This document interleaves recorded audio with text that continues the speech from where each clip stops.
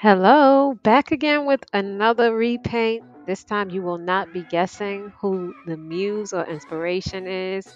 I'm showing you right up front. Today's inspiration for this doll is the lovely Kristen Cruitt. This is Frankie. I wanted to give y'all a sneak peek of my workstation. These are the tools that I work with when repainting these dolls. Slowly coming. When I am repainting the dolls, I use a mixture of acrylic paints and color pencils. Sorry, water pencils. I use pastels, as you can see, but I also use my own makeup.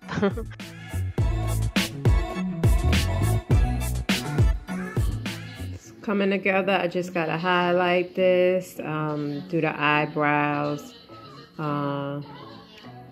fix the mouth, but I need to spray this so I can keep this the way it is for now. Maybe blush her cheeks. Trying to show y'all in stages how she's turning out. The eyebrows just had me messed up for a while. She was looking like Denise Richards. I'm gonna give Frankie some tips because what girl does not like her nails done? Clearly not me.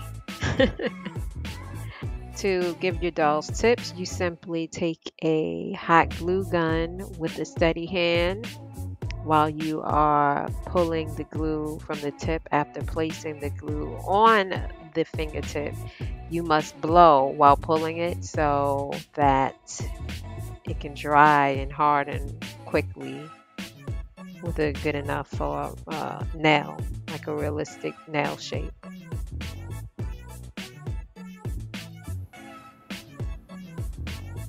Do you see? See, they're cute. So here's Frankie's final look. What do you think?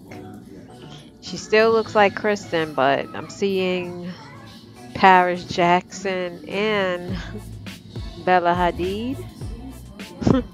I'm pretty happy with her still. I believe she would look more like Kristen if she was a brunette. But again, I'm very satisfied. So thank you for joining me and watching today's video. I do have another repaint. Then I may get back into some more angry biatch. Right now I'm having fun. And I hope you are too. See you next time. Bye.